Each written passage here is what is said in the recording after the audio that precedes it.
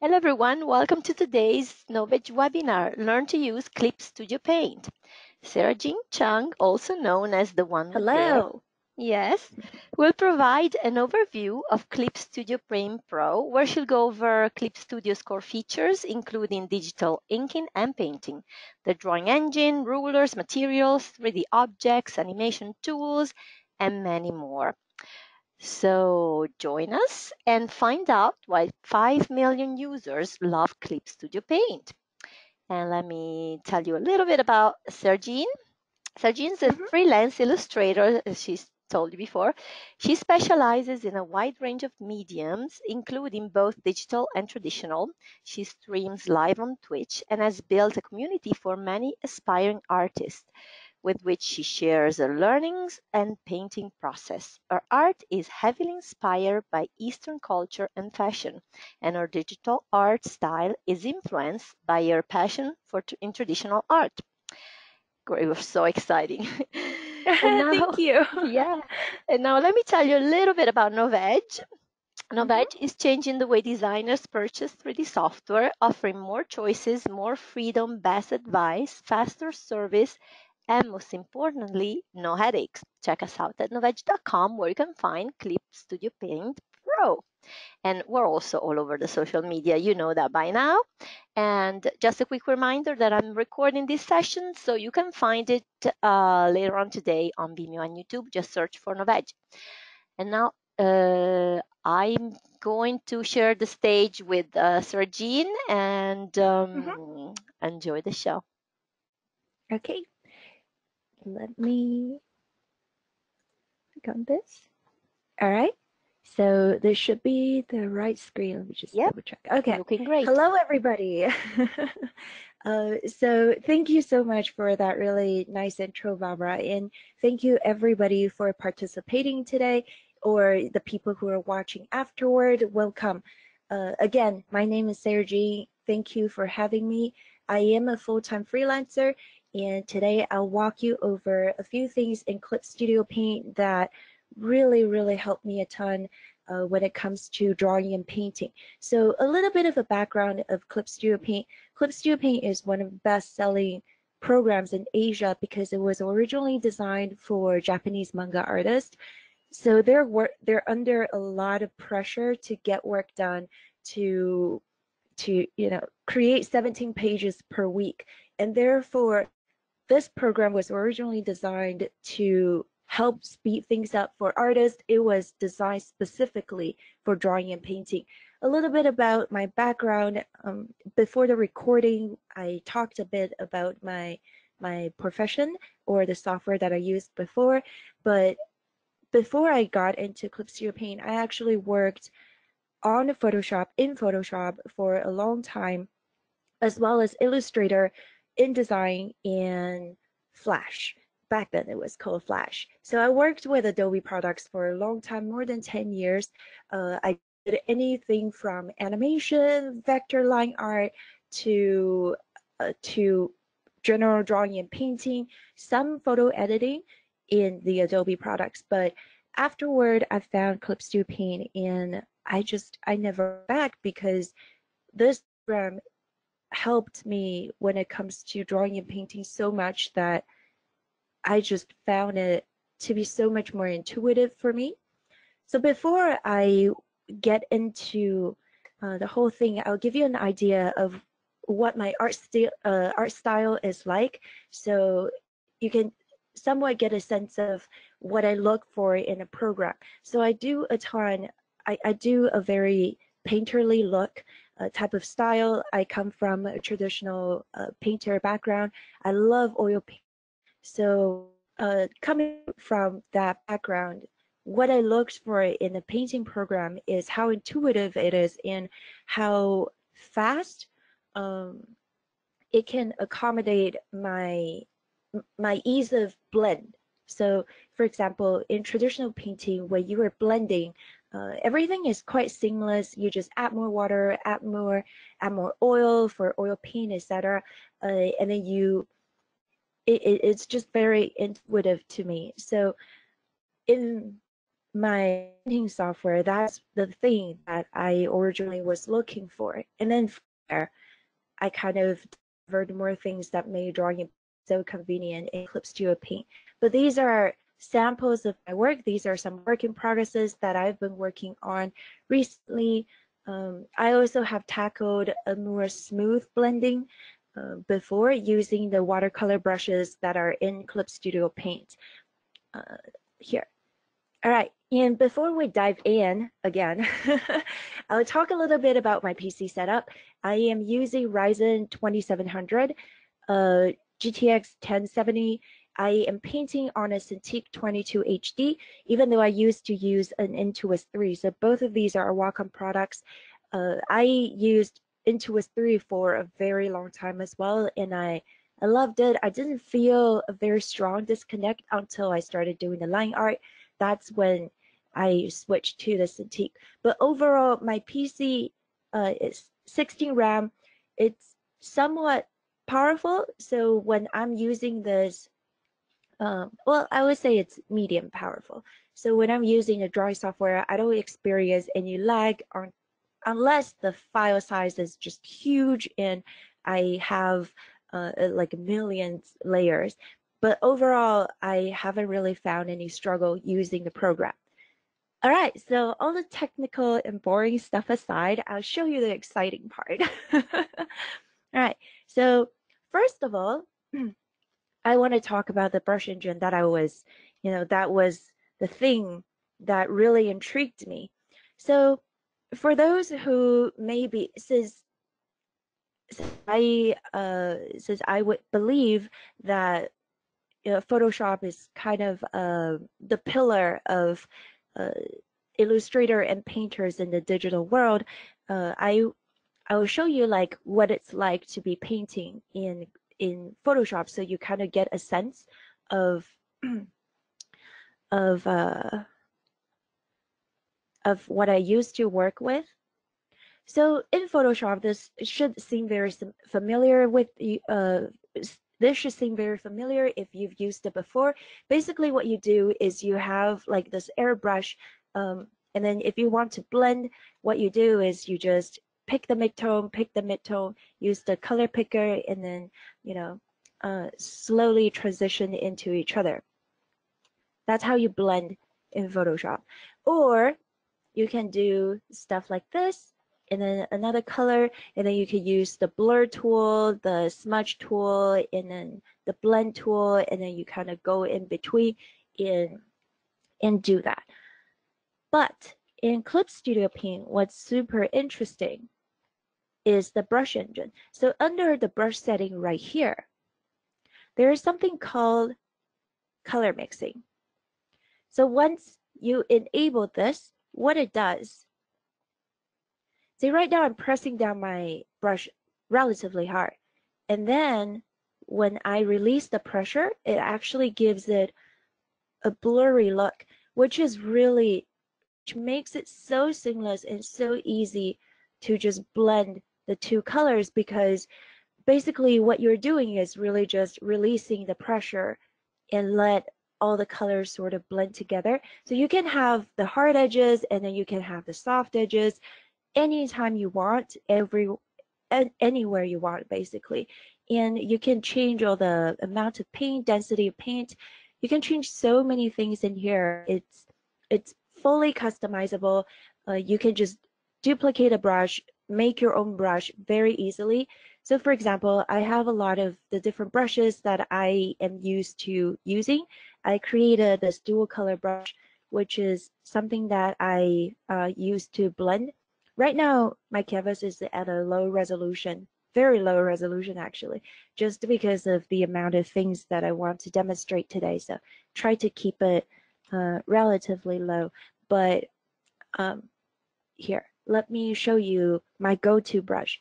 So this is the oil paint flat brush. What it does is that it actually picks up. You can drag the colors around just by, pressing down harder, pressing down smoother, pressing down lighter. You can pick the colors and just drag them around. So this particular function allows me to really get in and have those very uh, intricate blending when it comes to my work. So you can see, like in my work, I have a lot of these little brush strokes that I was very used to having in my traditional work as well. So because it's so seamless, I don't have to switch between tools. I don't have to color pick. This really kind of made it super easy for my style to come together. So that's the brush engine. Now, the second one that really sets it apart comparing to the other painting software is actually something called the vector layer. So here we have John Doe. We just have him over here. Oops. And what I'm going to show you right here is normally you'll have a raster layer, right? Like if you're familiar with digital painting, then you would know that there is usually a way to start a new layer.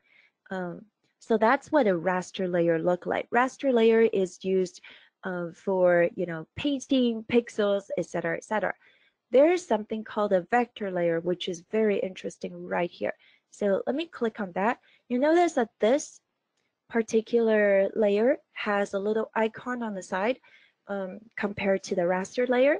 So the vector layer is where it's going to really save it for line artists, save so much time for line artists.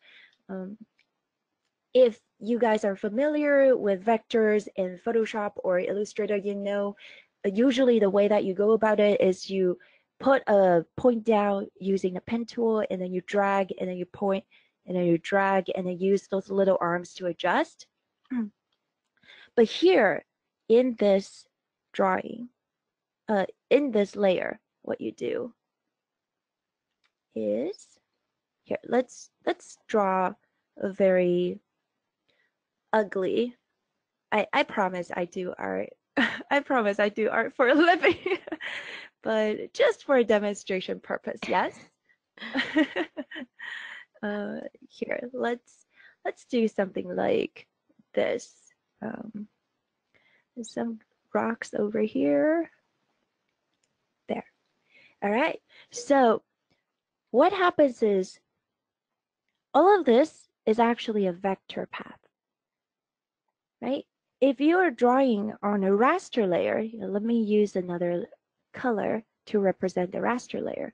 The raster layer has no path, it's just pixels. Whereas the vector layer are all calculated path. So why is this important then? Because it enables something called a vector eraser. So on the raster layer, the vector eraser is blurred out, grayed out, but on here, the vector eraser is enabled. There are different modes. I usually use the erase up to intersection. So it actually just calculates all the intersection for you. So you can get rid of these lines super easily. This is a godsend when it comes to cleaning up your drawing, and just a lot of people, they probably draw they want to draw, for example, hair. They draw a lot of hair like this, and then they want to just erase those intersections, so clean up their drawing very easily. Because what we used to do was literally zoom in. We would zoom in, and then here, let me show you what I used to do. I would zoom in and I would erase it like that. I erase it like that. But now you just overshoot your lines and you let it clean it up like that. It's still your vision, it just speeds things up. And you can even use it just like a regular eraser by checking this off. So now you can use it like a regular eraser. You can delete, you can delete all of the lines as well. If you want to just delete the whole line, you can do that just by choosing different settings. Okay. Another really cool thing about it is that you can go into the very bottom. There's something called the correct line. So correct line is another very useful tool. you can choose to thicken the line width. So I can make the foreground a little bit thicker. For example, if I want to, I can make the background a little bit thinner. And because these are vector layers, so it's not actually losing any quality when it comes to your output quality. And then you can do, what you can do is you can do fixed width. For example, if you do animation in this program, you would need to have certain fixed width so that the lines don't look like they're jumping all over the place. And then you can just do, for example, I want them all to be 8 pixel wide. Why not? And then you can just do process the whole line, and it will fix the lines for you. It's that easy. So this is why it was originally meant for manga artists. Manga, the Japanese term equivalents to comic books. So because they work with so much line art, and they kind of just need that speed rather than spending the time on very tedious work instead of the actual creative work. This is also why a lot of the comic artists, the Marvel and DC, are starting to convert to this just for this, if not for this function alone. It's very, very, very useful. So on top of that, this isn't the only thing that I really like. So what we can do is the rulers. I'll show you the rulers. There are a lot of different types of really interesting rulers. You can do curve ruler, you can do some figure ruler, you can do special rulers such as parallel line, parallel curve, all the fancy big words. But today I will talk about the ruler, sorry, the perspective ruler. So let's see. Let's do a simple 2-point perspective. Okay, so what this does is it gives you a horizon line, some vanishing point um, in a vertical line to indicate where your central line is going to be. But what we're going to do right now, the ruler is attached to my vector layer. And now everything that I'm drawing is actually snapping automatically to the horizon line. And I can easily turn this off as well. I can turn this off and I can just draw really freely. But when you have it on, every single line you draw on here is going to snap to the horizon, the vanishing point very cleanly. So this makes drawing background a breeze because you don't have to, whip out your ruler. Because I draw traditionally, that's the only thing I have. It's the rulers, and then just draw from there. And from here, then you can enable the vector eraser again, erase the transaction,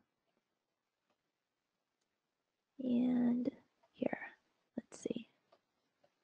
Just to give you an idea of how fast it can be to draw a building, rather than having to go in and erase those lines individually, you can just do that. So you can feel free to like overshoot all of your lines. Don't worry about it too much, and then you can just easily clean them up afterward. Oops, so that one is not intersecting. That's why it will try to erase the entire line, but oh well, that's just for demonstration purpose. And of course, you can then go in and fix all of your line width if you will need to, right? Or make this part a little bit thicker. Oh, I had processed the entire. So you can choose to either process the whole line or just process where your brush is going. Just like that. Very simple, very fast stuff. because this was still going to be the outcome that I was aiming for. But then in the past, what I would do is I would just redraw that line over and over until it's up to the point where it's thick enough for me if I'm adjusting it, right? And then you can even have here, let's see, we can see concentric circle. Why not? Let's try this one. We can, okay, so we can have something like this. Oh, let's use a different color where you can draw these circles and it will just snap to it for you. I did not know, I didn't even know about this when I was working on this painting. So I had this painting right here, and you can see like there is a magic spell in the background, right? So what I when I was working on this painting in Clip Studio Paint, I was not aware of the concentric circle ruler. So what I did was I lassoed using the circular lasso tool, and then I just made it smaller, color fill, made it smaller, color fill, until I got everything perfect the way that I wanted it. And after I discovered the concentric circle, I'm like, that could have saved me so much time. So yeah, it's just everything in this program is designed to make your life a lot easier, to get your visions out there. And if people call that cheating, then by all means, I would rather be saving time than doing that. And there is a lot of different figure tools. Um, you can draw some speed lines. You can go in and have all of these different settings for speed lines. So as you can see, this is very obviously just originally created for comic books, right? Because this is what they need, but instead of having to draw every single line, they just have tools that are convenient for those purposes. So that's about it for since we have limited time today and I have so many more things that I want to show. So I won't get into more details with these. Now the next part, you might be curious of what this is. This John Doe. I get asked a lot because I use a ton of references in my work, and I make my own in Clip Studio Paint. And every single time that I'm working on something, if I have these models up, everybody asks me, where did this thing come from? So that's the thing that I'm going to show you. Okay, now we have this little canvas here. What you do is you go to Windows, Material. There's something called a 3D model. Let's click on that. So body type, under body type, you will see when you first install Clip Studio Paint, you will see 1, 2, 3, 4. These 4 are default. You can go into search for material to go into the asset store to get more for free. So I downloaded all of these 3, and these 3 are actually just free from the asset store that people have made, but I'll use the default one to demonstrate. So what it is a full-fledged 3D model. You can manipulate the camera, you can zoom in, zoom out, you can rotate, you can spin it. Oops. Yeah, that's really spinning it. You can spin this, you can look at it from different grounds. So for example, you see those cubes on the bottom, that's indicating the ground also and the perspective, which means you can port different models into the same scene, and just by where you place it in this plane, it's going to have correct perspective. Now that's not where it really shines. So these models are fully posable. All joints can be moved. And the thing is, they can only move to a point where your body is going to be locked. So you cannot move beyond where the body can move. You can also just drag the models. I find this to be a little bit more iffy. I prefer just, having these little bars and then, um, rotate the things. But it does have a little bit of a learning curve. Sometimes people are not super used to this, which means they gave you some poses. So we can have stuff like this. This is when is the webinar gonna end pose. And then we have, let's see. Oh, let's try this one. This one looks pretty fabulous. Oh, that's a very fast pose. Let's go with this one. Why not? So there are a lot of different poses and they can be applied to every single model that you want. You can go ahead and, just change all of these joints. Um, like for example, shoulder muscle, how are you going to move that shoulder? Is it going to be like the shoulder or is it going to be the arm? So moving the thigh, which part do I like? You can rotate it, you can extend it. Oh, that's beautiful. Why not? Let's just keep it that way. Yeah. Sure. And then you can change the lighting. So look at that muscle details, right? Like the muscle details is actually quite solid. You can have different body types as well. You can freely just move these around to give you more muscle details, to give you more definition. You can download a model that has more facial details as well, and then you can change these lighting. You can then enable the second lighting. So we artists, we really like those things called the rim lights, right? Or the secondary lighting. We would have the white light as the main lights, so the red light as the mandatory. And then you then just, spin them around, um, click on all the things that you want to manipulate, uh, fine tune some of the things. And even I actually use this as a study material a lot because it has really, really good anatomy, basically. So I can actually go in and see a lot of these details. I can just zoom in and let me move the camera a little bit closer. So I can turn off these gray lines and then study the way the muscles are looking. Okay. If you are done with the moving camera, you can also lock them, etc. And you can even go down and change all the fingers. Oops. Let's move this hand out a little bit so you can see a little bit closer. So for example, I want to change this hand. Let's click on that hand, and then let's close it as a fist, and that would not affect the other hand. Or you can change this one, and then you can lock. You can lock these fingers and then close the rest of the fingers. So now it's a pretty solid pose. And the next best thing is manga perspective. So we can enable manga perspective and increase this.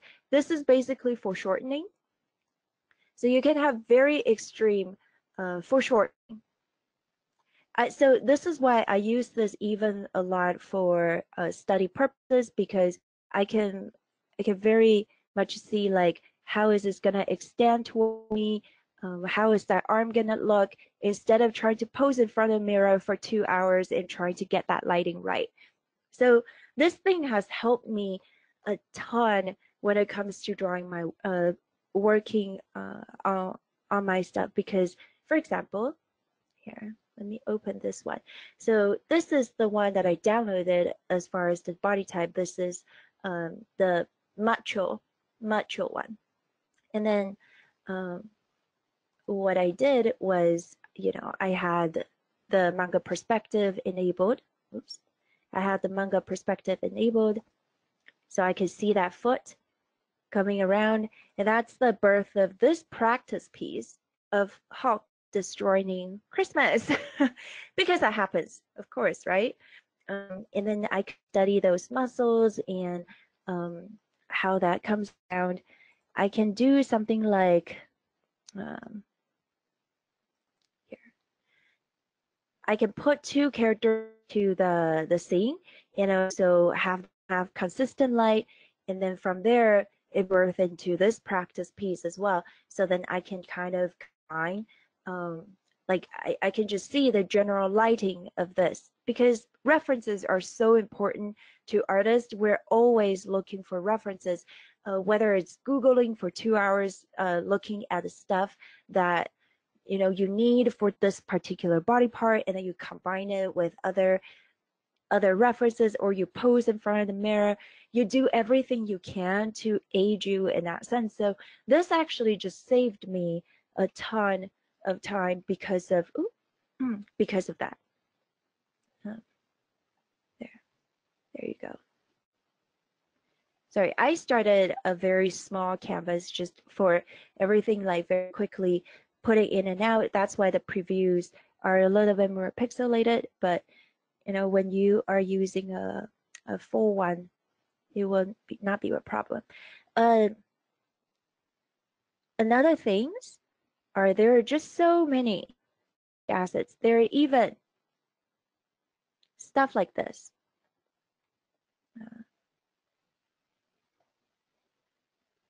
So what does it say? This is OBJ file that people have made. It's in your asset store. This is very, very useful when it comes to like wanting to create your own scene and then wanting to see it from different angles, for your comic book work. So especially when you're working as a team, some people, they might have the vision of this wanting to look a certain way, and then you have artists working for you, so you can just them the OBJ, and then they can incorporate that into their work. You can change the lighting on this as well. So I use this as study material a ton.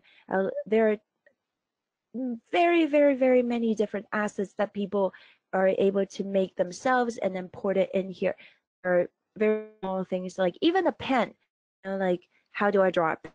How does a pen look when it's aiming at you, etc., etc. So just many things for you to cover. All right. So let's move on. So let's see. Okay, we still have a little bit of time. Let me move on to the next part, which is the line art. So the piece that I made a while ago, it is very line art focused. This was the end result. So as this particular one has a lot of flat color, correct? And colors, a lot of textures, a lot of little hatching lines to add shadows, etc., etc. So the very first step to this particular art is to fill in colors, right? So for those who may have experience with other painting software such as Photoshop, how do you do fills? Do you do paint bucket tool? Flat colors, I mean. So if I want this, if I want to be right, so you just use the paint tool, right? But that's too slow. So what do they do? Because there are too many ones. You're like click, click, click, click, click. But that's too. What do they do? They use the lasso, and this is what I did basically back then before I discovered Clip Studio Paint. And then I circle around, and I close, and I add more, close, and then I add more, close, and until I circle around this entire, right? Then I then go in and fill. And if it's not perfect, then I go in and I erase the side. That's how I did flats. That's how I did flats before. Just the quick way. So what did Clip Studio Paint do? They're like, no, we're not doing it. So they created something, the close and fill. This is a very fascinating option. What it did is essentially closing around the areas that are closed within your selection, and then fill that area. So for example, if I want to do this rose, I just very easily circle around that. And it's, if I don't want, so for example, if I don't want this particular petal, I just circle the rest of, oh, I just circle the rest of the area. And you have to completely around the area that you want to fill. If you, for example, if you miss, you just miss a corner there, but you select the rest of them, still fill it, just, it will fill that area. This makes it very easy.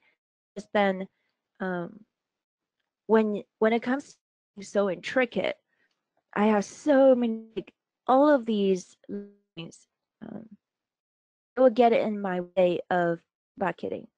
But with this function, oops, I can just do that. I can just do that. And then these little dots, they're not right. So you can go to fill area, paint on fill area. You just go over that, and it'll fill it for you. You don't have to be precise. You just go over it, like, see, all those cool little white dots gone, right? So this pretty much sped me up, or I'm not joking, because I work pretty slow, but very picky about fill. So I worked quite slow in the past. This literally was sitting like at least 20 hours on this piece just with doing that. So yeah, I find this to be insanely helpful, and oops, look here, wrong one. Okay, no, okay, there you go. Then there's something else very interesting. Let's see. It's called the lasso fill. So the lasso automatically fills as soon as it leaves a selection. So rather than lassoing and then using your short key to fill in background color, fill in foreground color, you just release. So this may seem much, but when you're doing certain things, you want immediate feedback. It's actually very, very, very intuitive, very helpful, and just speed things up a lot. As I was saying, this program, a lot of things simply just existing to help speed things up for artists, because we want to get our ideas out there, right? All we want to do is not painting these tiny little pencils and making sure things are perfect. Illustrating. Oops, that's the wrong color. It's illustrating, making sure that you are able to execute your vision. So anything that can do to help is really important. Oh, I actually had some of the settings different. Okay, one last thing that I will show you. Here. Oh, let's disable that. Let's try something really weird. We have 5 minutes. Okay, time.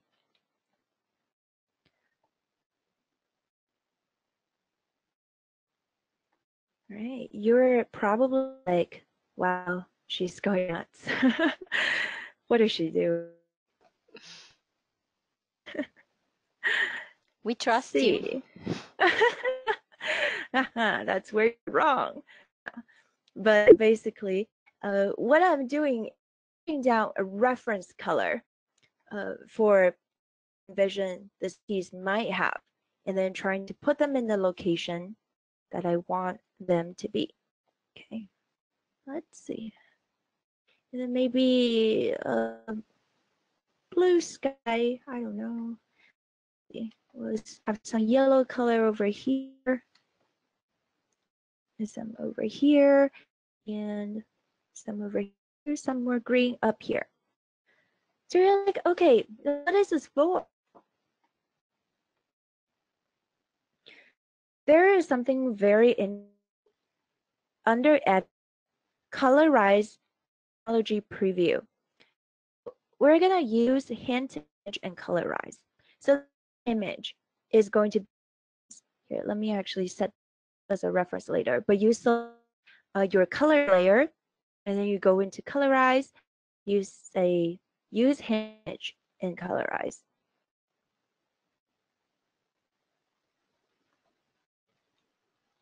Okay, it's gonna take a little of time. And what it does is actually it gave you a preview of your color palette following the line.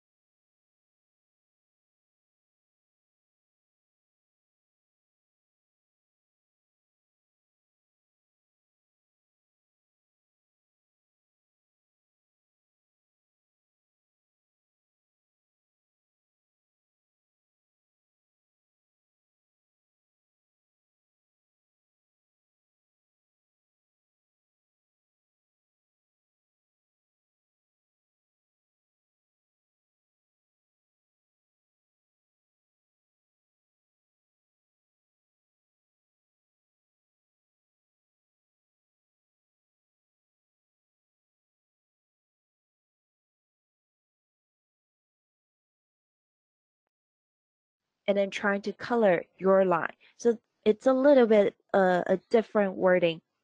So using the hint image, you will be selecting your color layer. Using colorize, you'll be selecting your line layer. So let's click on this one and see what happens. Okay. So that's what happened. It looked really different. I would love to explain to you the technology behind this, but I am just a person who really loves the software. I don't actually know too much about the technical term. Like, I don't know what the programmer did to make this happen, but I find it to be very fascinating. And then you can go in, they probably combined um, all of the colors that are in this area and then try to calculate it, I have no idea, but it's just so interesting to see.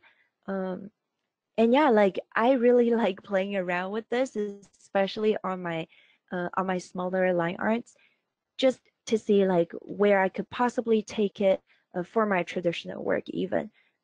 But yeah, that's what it can do for you. And honestly, we only have time for this much information.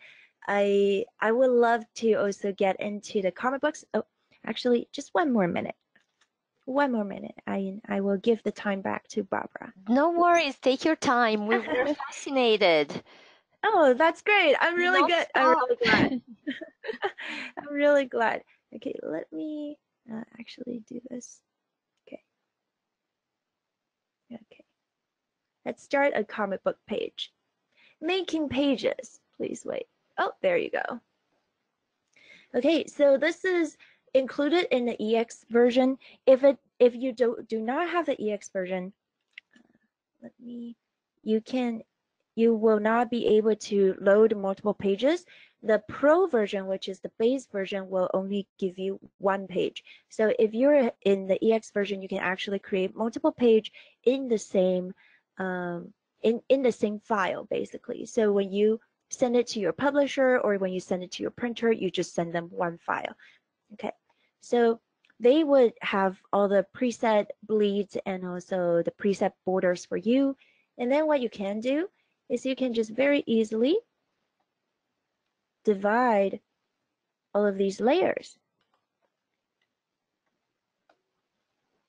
And then you can just draw within that because it's all automatically masked for you. And then you just click on the one that you want. Click on the one that you want. And then that will be the page for you. And I absolutely just love this function because it makes it so fast. You don't have to draw your own borders. You don't have to like be careful not to draw outside of the border. It just masks everything for you. And you can, instead of because right now the photo has the raster layer. So instead of the raster layer, you can have the vector layer instead. And then you can just go in, draw a few things. Right now it's showing up as black. You'll notice that this is green, but it's showing up as black. That's because in the layer property, it says it's monochrome because, most of the comic books are monochrome, right? So if you just change the expression color to color, and it will bring back the color again. And then you can then, clean up your lines very easily. This is abstract work. But yeah, that's the last thing I want to show you guys. I hope that was helpful and give you a little bit of insight of what this program can do. That was amazing. I'm Thank you. getting Thank you. I'm I'm glad. getting a copy immediately.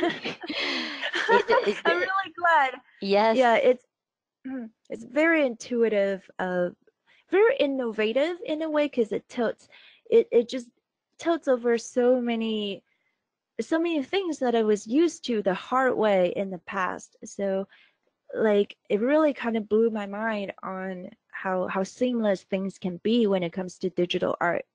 that's fantastic. I'm sure a lot of people will be tempted to try it out immediately, like Mhm. me. Yes, and if you have any questions, so we'll be hanging out a few more minutes. So ask Mhm. away.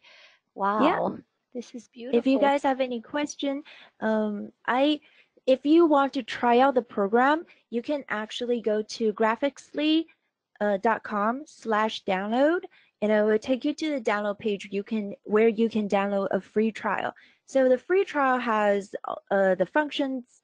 You just won't be able to save your file, so you can get a feel of the brush engine. You can get a feel of how fast the lines work in Clip Studio Paint. It has built-in stabilization, so if you do line art, that's really helpful. But Yeah, feel free to give it a try. I yeah, would say, yep, yeah. I would say the difference between the EX version and the Pro version. The Pro version is the cheaper option, which is $50 flat fee. You don't pay any subscription. You get all the updates for free. Actually, right before the webinar, I was actually downloading the newest version. They just updated the program again, making it better and adding more functions such as text warp, a photo photo scanner function for the 3D model, which is really fascinating.